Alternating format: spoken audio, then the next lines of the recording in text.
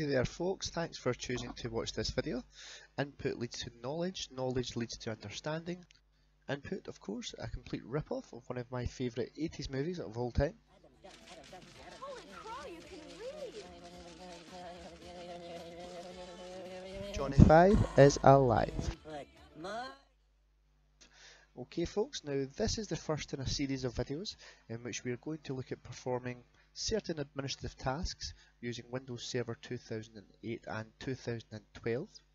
Now in this video I'm going to take you through the step-by-step process of installing a virtual lab, and in later videos we will then use this lab to carry out various tasks one would expect to perform in a live business environment. Okay, without further ado, let's get straight to it. Okay, now for virtualization software I'm using VirtualBox. VirtualBox is free and it's perfect for what we want to do. Now if we go to their website, virtualbox.org, you can see the various options for downloads. Now we're using Windows, I've already installed this. I have also installed Windows Server 2008 R2 Evaluation Edition. You can get this from the Microsoft website. I will include the URL beneath this video. Now we're going to be installing two virtual machines onto VirtualBox, one with Windows Server 2008 and for the other I have a Windows 7 Ultimate ISO. You can use Windows 7, Windows 8, Windows 8.1, you could even use XP, Windows 10. Okay, so we open up VirtualBox and we click New and we give our first virtual machine a name. So I'm going to go for Windows Server 2008 R2, and you can see the version is pre-selected 2008 64-bit. So this is what we need.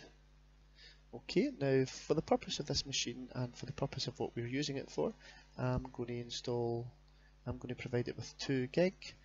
Now I'm going to create a virtual hard disk. Now unless you are planning to use this with any other virtualization software, you should just select VDI. For the hard drive or physical hard disk I'm going to go for dynamically allocate, and for this machine at the moment I'm going to give this 100 gig. Okay, so the next thing we need to do is select our virtual machine, click on settings, and we want to attach our Server 2008 ISO. So if we click on storage, and if we click on the empty CD drive here, and we're going to attach our ISO. Okay, there we go. And click OK, and now we're going to run our machine. So I'm just going to make sure that this boots up okay, and then I'm going to forward the video and we will pick up when the operating system has been installed. Okay, our operating system has been installed, and of course I am now prompted to create an administrator password. Okay, and now we're able to log in as our administrator.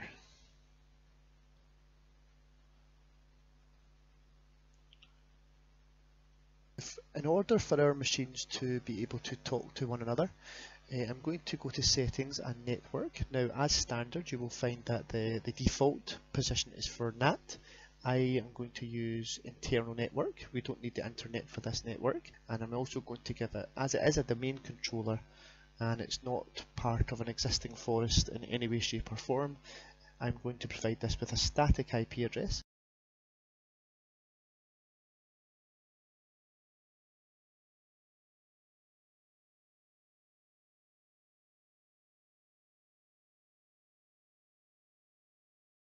In fact, I'm going to provide both my server and my client machine with static IP addresses and have them on the same network so that they can talk to each other. So for the purpose of this I'm going to go for 10.0.2.15. The subnet mask will be 255.255.255.0, and for the default gateway 10.0, oops, a daisy. Try that again. 10.0.2,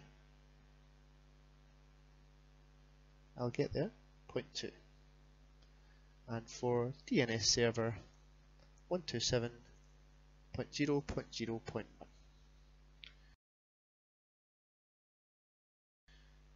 Okay, so we have now set a static IP address for our server,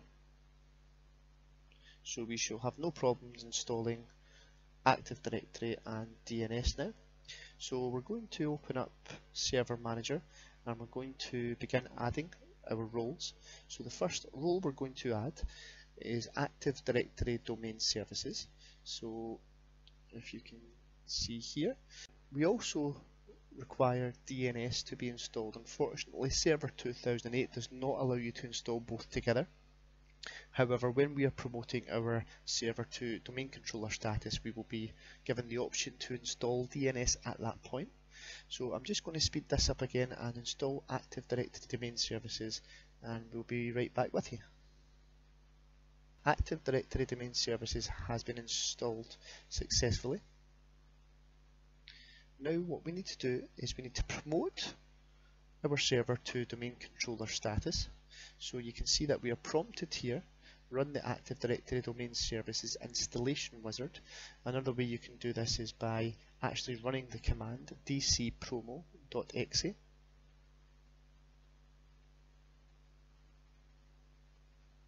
Okay, and this begins the installation .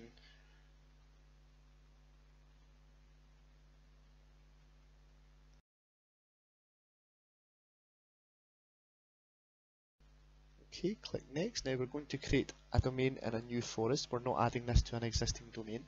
Now for the fully qualified domain name, we can call this anything, of course, in a test environment. We're given an example of corp.contoso.com. I normally go for something along the lines of corp.test.com. Okay, so click next.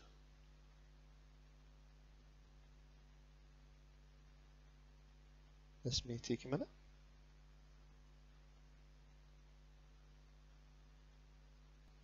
We're going to leave the default Windows Server 2003 for the domain functional level.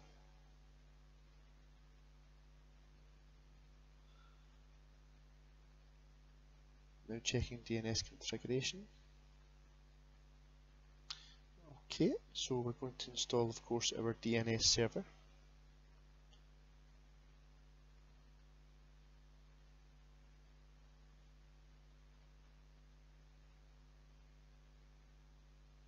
Okay, now we are now prompted to restart our machine, and we're going to do that. I'm going to speed this up. Okay, now that our machine has restarted, we have successfully installed Active Directory Domain Services. We have promoted our machine to domain controller status, and we have also installed DNS. So the next thing we're going to do is open up Active Directory Users and Computers, and I'm going to create some sort of structure, you know, something that you would possibly see in a business environment. So within our domain, I'm going to create some OUs. Now an OU works the same way as any sort of common folder does. The difference with an OU is we can attach group policy objects to an OU. This is relevant to us because in later tutorials we're going to be performing folder redirection which uses group policy. So I'm going to create 3 OUs. I'm going to create one OU called Sales Team, and within this OU I'm going to create a further 2 OUs. One I'm going to call Users,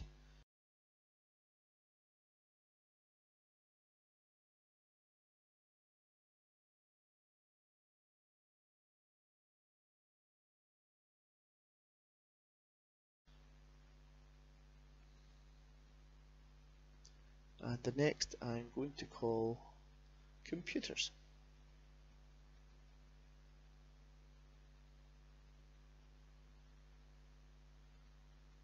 Okay, and within our new Users OU, I'm going to create a new user.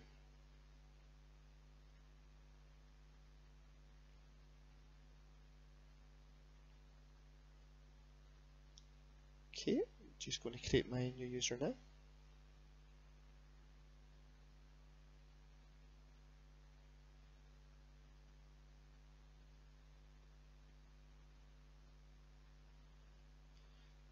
Test.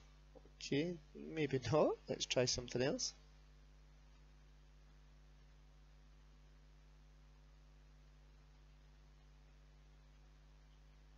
Detect. That's a little bit better. Okay, and I'm going to choose my password.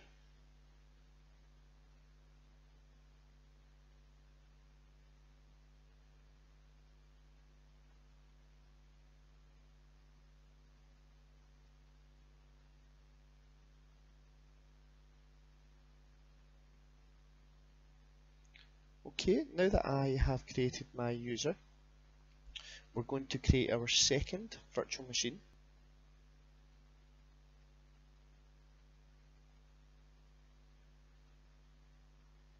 Okay, Windows 7 64-bit. Okay, same process as previously. I'm going to give this machine 1 gig, that's all we need for this machine. Create a virtual hard disk. Again, I'm going to stick with a VDI. I'm going to stick with dynamically allocated. I'm going to give this machine also 100 gig. Probably a bit excessive, but it will work smoothly. It will run smoothly. Okay, so I'm just going to start this machine. Okay, so we need to attach our ISO. Again, click on the empty CD icon and attach your ISO.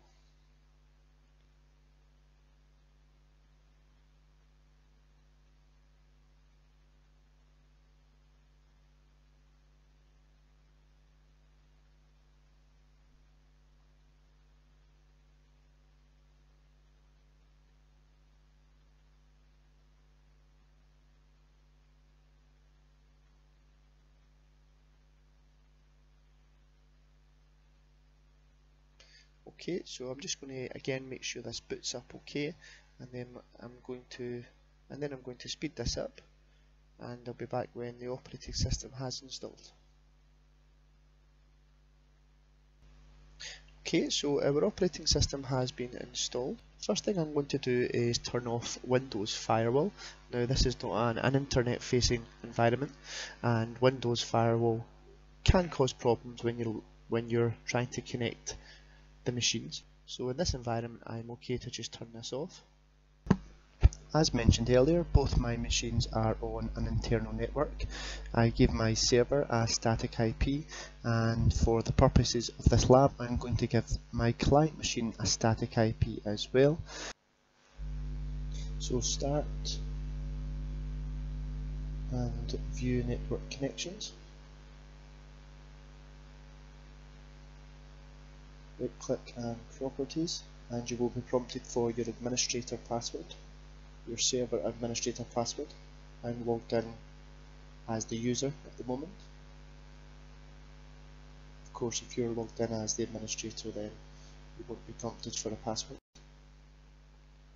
Okay, so if we flip back to our server machine, we'll see our IP address here, 10.0.2.15.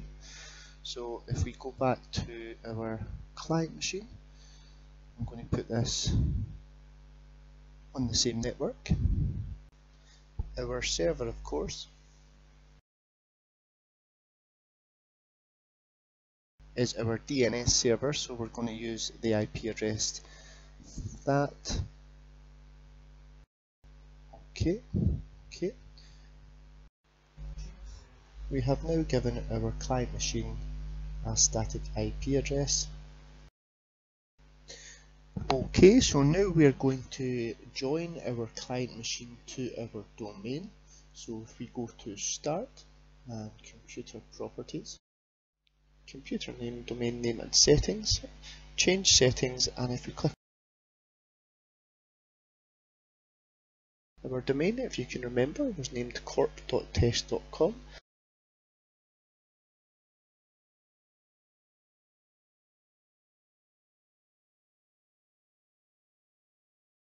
You should then be prompted for administrator details.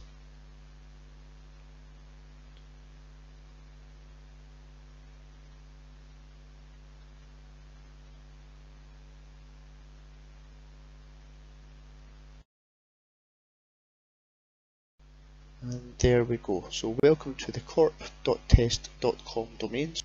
We have successfully added our Windows 7 machine to our domain. We will call this our client machine now. Okay, so now we're going to log in with our new user, just to confirm that everything is working as it should.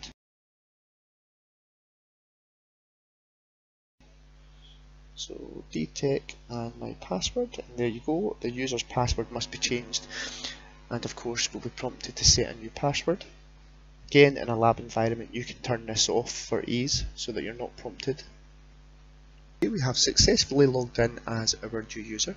I hope you have enjoyed this tutorial. Now in our next video we're going to use our lab to create a shared folder, and we're going to connect this shared folder to our user in the form of a mapped drive.